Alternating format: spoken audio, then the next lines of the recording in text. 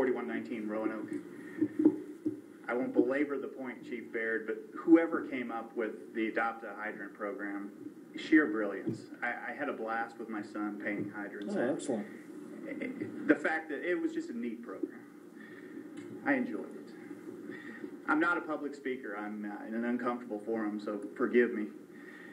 I had a million reasons not to come here tonight, but in the end, I couldn't get past what this council did 2 weeks ago. You made a decision to remove a sitting member of council, a twice elected council member, because he asked the wrong guy for $13. That's the Cliff Notes version. That's what it came down to. You were all here that night and you all said it's not about fighting for the constituents. You would all fight for your constituents. It's that he violated the charter. Mr. Capretta's violation was that he didn't call the city manager, or in our case, the chief of police. He instead called the department head. That's what was so egregious that you decided, 5 members of you, Ms. Hannick, Mr. Falcone, Mr. Rico, Mr. McNamara, and Mr. Carl.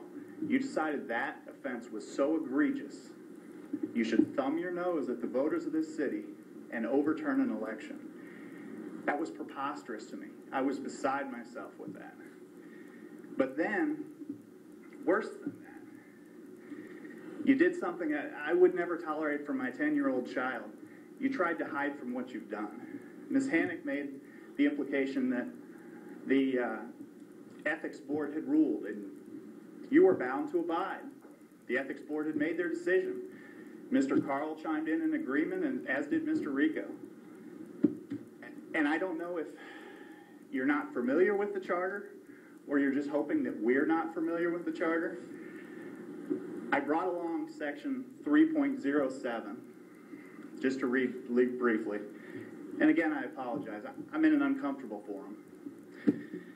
3.07, Judge of Qualifications.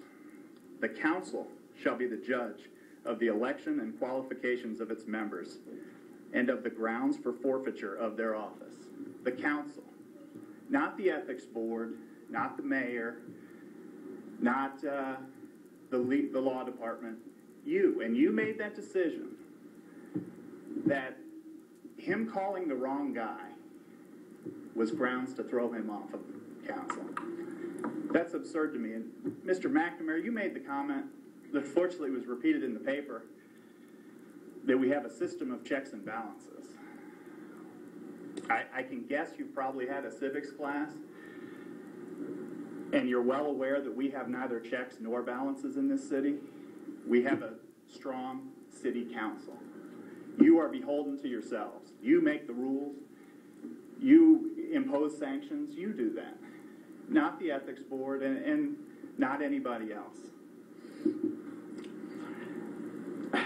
That's really all I have to say tonight, and I appreciate you listening.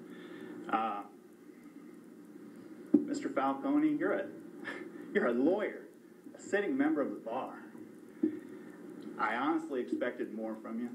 I really did. I've met you. I've talked with you. I consider myself to be a good judge of character. I was beside myself when you cast that vote. I really, really was beside myself.